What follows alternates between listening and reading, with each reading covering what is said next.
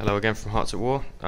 Just another short video as part of the series that we're currently putting together, trying to document some of the items that we have here at the collection.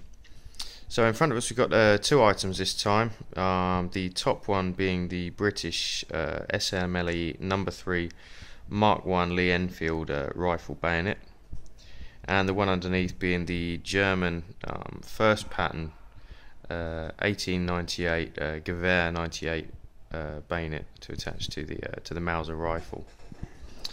So as you can see, both not in the best of conditions. The Lee Enfield one that we're looking at here is a ground dug example that was pulled up from a battlefield on the Western Front some decade and a half ago.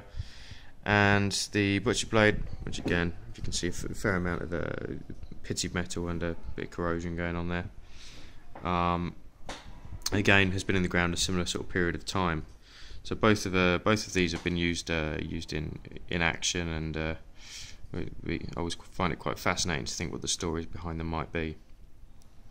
As you might have noticed, the Lee Enfield bayonet is longer, about 8 centimeters longer than this German butcher blade, and one of the main reasons behind that being is that the Enfield rifle being produced after the K98, the makers had the advantage of knowing the length of the opposition rifle.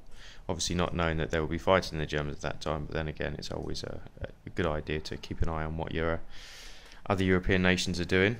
And so the Lee Enfield bayonet was made longer to compensate for the shorter rifle, and so both rifles with the bayonet fixed are approximately the same length. The Lee Enfield being slightly longer, but not much in it.